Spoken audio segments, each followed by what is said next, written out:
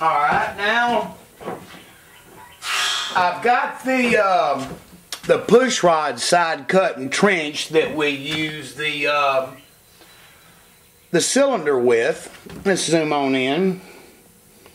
That would be this side right here. Now I've got to come in on it and cut the bulk of the other side. And the tool I use, believe it or not, is this giant flame. Once again, the reason is why at the very tip, that's my pointer. And then I use this belly to actually form the shape. I'm going to come in here with pressure and a downward motion, not on the side, on downward. And I'm going to pull that shape in and trim the top down. Now, I'm sorry if my hand gets in the way. Like I said, sometimes it's really hard to show it. But I'm going to get down here and try to zoom in as best as I can where you can see it. And I'm going to try to keep my hands out. At least you can get the idea of what it is that I'm doing. Okay. First I'm going to come in on the top.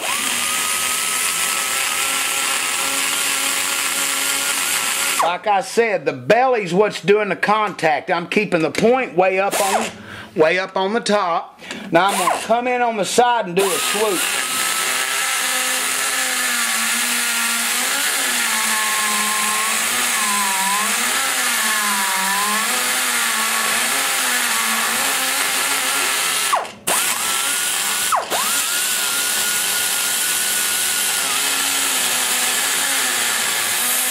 And then I'm always going to do what I call an undertow underneath the guide, where I pull it downward. I'm hoping my hand ain't in the way.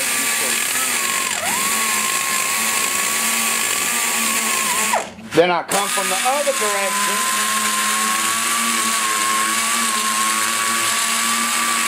Alright, I'm going to go back and forth a couple of times. Then I'm going to chew back at this main chunk of meat.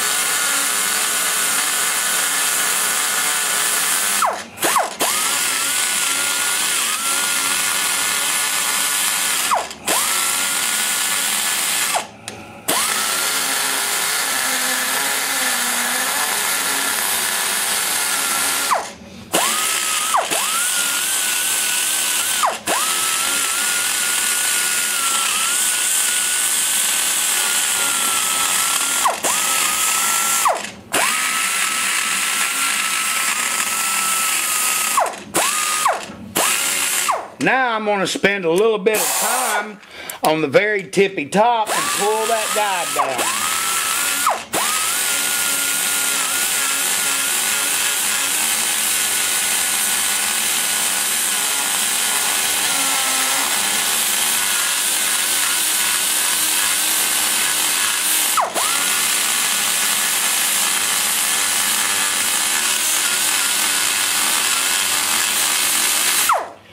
Alright, now, I think you're getting the point of how I use this, the belly, and I'm using that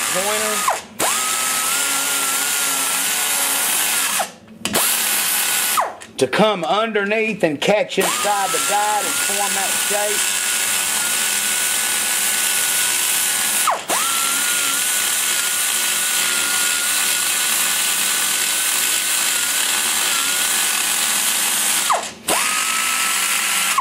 Now, I'm going to tell you what you need to do if you're going to try these things is get you a junk set of heads, because it took me a long time to get where you can control a burr that giant big spinning at that RPM trying to shape that guide.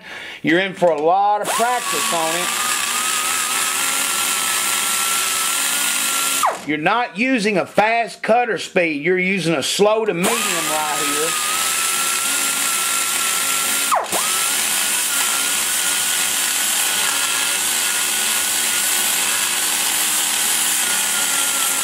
And like I said, this is the bulk material removal. Now, that's all the bulk removed. I'm going to do my fine tuning with a little bitty egg and get a really beautiful shape all the way around on it. Alright, so that right there is how I use to shape it. Let's get a straight shot. You can see I still got, blame it, I hate my feet being so big, guys. I'm sorry. You can see how I got that straightened out, but there's still a lot of work to be done over here, which I will do with another burr, a medium-sized egg, to trim and blend that into the trench. Also to finalize shape this part right here. I'll show you how I do that, because this is probably one of the trickiest procedures there is. But when you get finished with it, it's going to have an incredible shape, not to mention the airflow numbers are off the charts on your mid and high lift airflow. Alright, and also something else here is it's a connect the dot deal. How I move this side and trench and cut all that out, then you have to come in all the way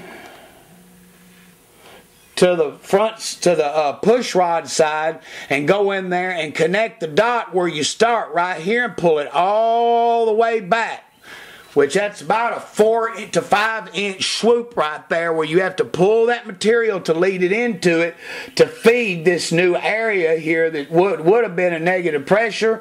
Ain't going to be a negative pressure now. It's going to become positive as it tries to fill that whole area up. Alright, so we'll go on to the next step, and now that all of the trenching is done, as I call it, and forming the guide with the big bulks, the next step is going to be now to contour everything. Where I went in there and dug the trench right here, which I tried not to dig this way, I dug into the guide. There's still going to be humps and bumps, mainly right here where the trench is, and it comes up to here. But this is where it gets tricky, girls and boys. Right there where that bowl cut is, where the factory cut is, you've got to go there down. And what you're using is you're using your fingers and the sight from the reflection of the light. Going back and forth is going to have a different reflection. And then what you do here is, and this is what takes the practice and the time, is going in there, and I mean, I can see through the camera, I'm looking at it, I can see the bumps, which look to be right in here. Okay, you got to smooth that transition out, which means what you're going to have to do is you're going to have to take your egg and only cut the higher level areas. Because what you want to do is you want to bring the high level to where it levels with where that trench is cut right there.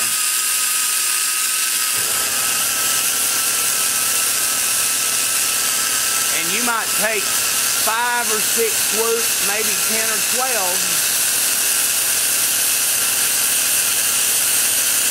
because you got to be able to take your finger and feel a flatness to it where you cannot tell if there has been a trench drug. I'm going to do a little work on it and come back and see if I can get the light to reflect it. I just spent the better part of about 20 minutes, and I did it with this double cross cut egg, and I have went in there now to the point that I have contoured and moved this entire wall right here, where when I take my finger and run down the side, I feel no humps except for a light transition right where it went into the bowl cut.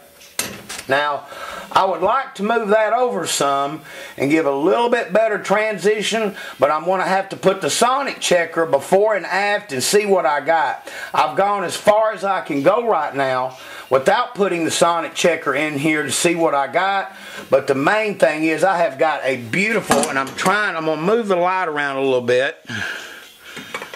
I have got a beautiful transition. And you cannot actually tell now that I went in there and trenched this area and any of it touched this wall.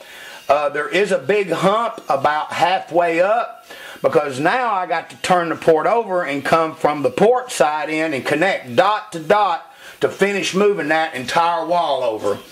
And it's just finessing. You can play with that sometimes for hours on each port to get them exactly perfect and measuring. It just depends on how much money you're getting paid to do it. But the big gain is done right there. I mean, and that is a really smooth transition. You can't feel any humps or ridges. It feels just like it's poured in there, like it was made that way from the factory. Alright, now on this side here, it's pretty much the same thing. We move right on over. And voila. I went in here and worked this side, pulled it up to where there's my breakaway where the tube is going to be. Okay, and I've got that pretty much leveled, and went in there and just fine-tuned the bowls. Got it radiused real good and rolled all the way up to the 60-degree seat. That is really beautiful when you consider the valve diameter being, you know, 1/850. And hadn't even went to the 194 yet. I don't do that till all this is done. But at this point right here, I got the shape good. Now what I'm going to need to do is do all of them like that and then flip them over, and then I'll work on pulling the entrances to that one spot. Like I was telling you, it goes to about there underneath the port. Then I'm going to have to come from the flange and go all the way to there to connect dot to dot to where the whole wall will be pulled over. Alright, that's it for the bowls. They're done, and check you later.